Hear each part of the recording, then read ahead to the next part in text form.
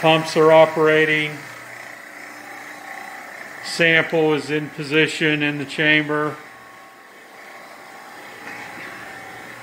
And here is the interface software with a scanned image of a TM grid standard.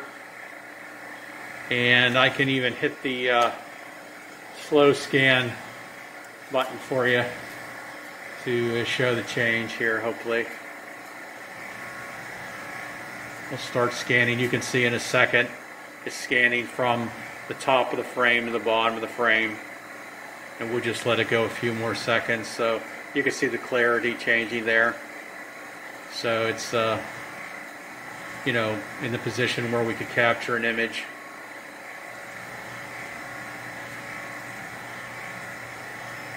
And that's the Oxford EDS system.